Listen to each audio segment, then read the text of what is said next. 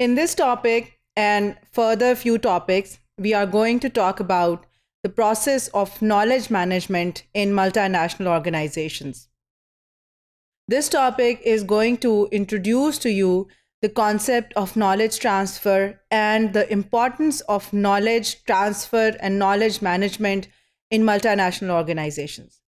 You know that the world today is more and more becoming a body of knowledge, and knowledge is become one of the most important sources of power. It has always been a source of power, but now in the knowledge economies, it has become the foremost source of power in the global scenario.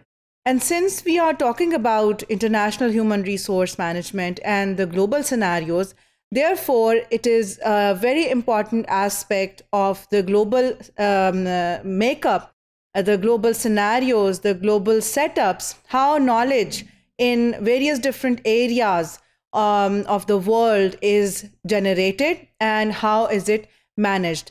So let's take a look at what is knowledge and how is it created and what is its significance. When we talk about knowledge, what are we talking about? What is knowledge? Knowledge of doing what? It's basically it is the expertise and knowledge on how to deal with different situations and issues. So knowledge is about the understanding of how you understand a particular situation, how you are able to match it with a similar situation from your experience or from your education, and then how you are able to apply the knowledge that you already have to solve the problem or issue or situation which is in front of you. So basically the task of knowledge is to solve problems. The problem solving aspect of knowledge is the most important one. आप क्यों knowledge acquire करते हैं? Because you are curious, because you want to solve the problem. आपके जहन में questions होते हैं, आपके जहन में सवालात होते हैं और आप उन सवालात को answer करना चाहते हैं और उसके लिए फिर आप प्रॉब्लम सॉल्विंग प्रोसीजर से जो है वो गुजरते हैं और आपका नॉलेज बेस जो है वो एनहांस होता है. So that is basically what knowledge is, that the ability to deal with various different situations using the understanding that you already have and then applying it to that particular situation. So organizations, they gain knowledge in two ways. One is internally and the other one is externally. Internally, the knowledge that is gained through experimentation.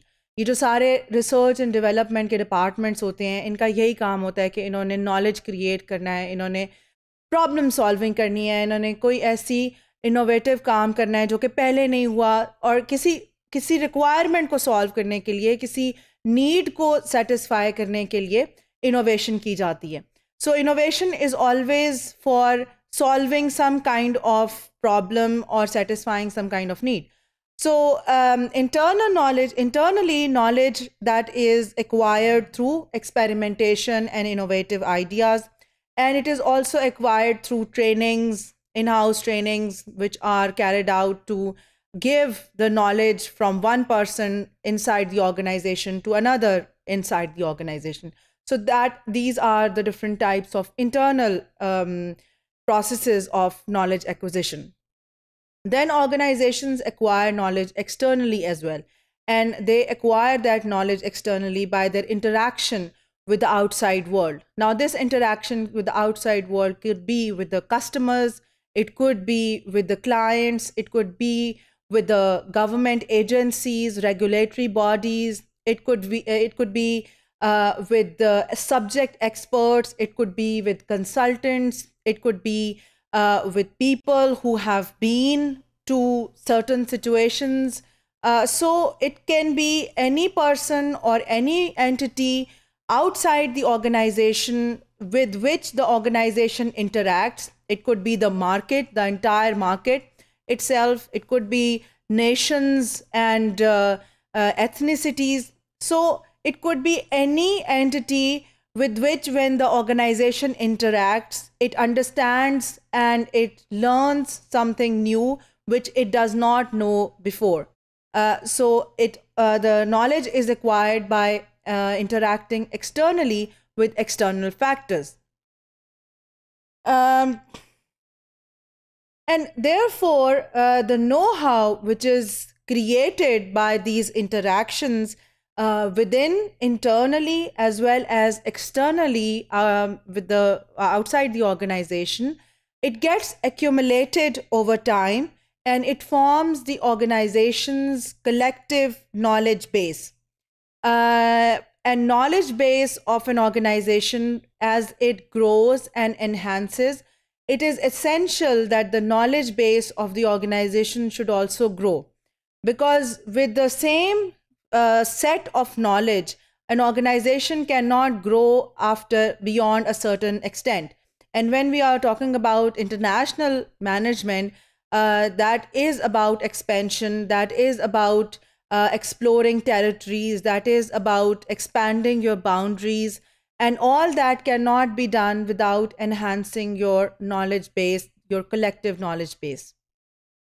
This has become more and more important because researchers and academic scholars have looked into this and they now claim that knowledge, that is one of the major, and some claim that is now the only source of competitive advantage. It is the only source of competitive advantage, because all the other things, they can be replicated, they can be copied. Physical structures, machinery, tools, all these things, they can be replicated. But the knowledge base of the organization, that resides in the minds and experiences. Don't forget that knowledge is made up of your experiences. So a person's experiences, they cannot be replicated by another person's experiences. So knowledge has become one of the major, and some say the only, source of competitive advantage. So therefore, multinationals, they are not seen as repositories of their national imprint. It's not seen that a multinational, which is, for example, an American organization, would be American everywhere. An American organization, when it goes to another territory, is supposed to learn from that territory and then become a hybrid form of that of American organization and the host country organization, and they need to continuously learn from each other. And they are considered to be instruments of knowledge transfer across the subsidiaries. So wherever they go, they are considered to be instruments of knowledge transfer. They are a means, they are highways on which knowledge is transferred from one place to the other. So multinationals have a huge importance in sharing and transferring knowledge in the world from one place to the other. And they are considered to be instruments. And then contributing to further knowledge development. So it's not that you just transfer from one place to the other. What you do is that when you gain knowledge from one place and that is transferred to the other, then you build upon that new things that you have learned, and then you use it for your further improvement and enhancement in the new location. So therefore, multinationals, they develop knowledge in one place and exploit it in another. They use that knowledge to then later on go at another place and then use that knowledge to exploit the resources of a new place. And therefore, this is internal transfer of knowledge. And it implies that competitive advantage is created by its ability to facilitate and manage inter-subsidiary transfer of knowledge.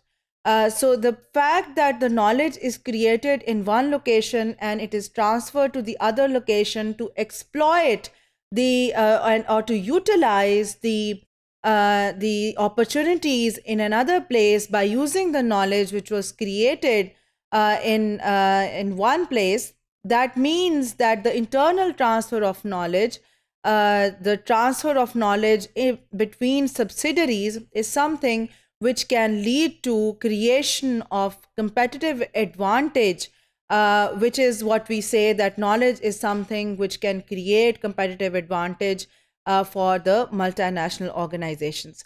So this is a little bit of introduction about what is the importance of knowledge and why the knowledge is considered to be such an important aspect of management in our times.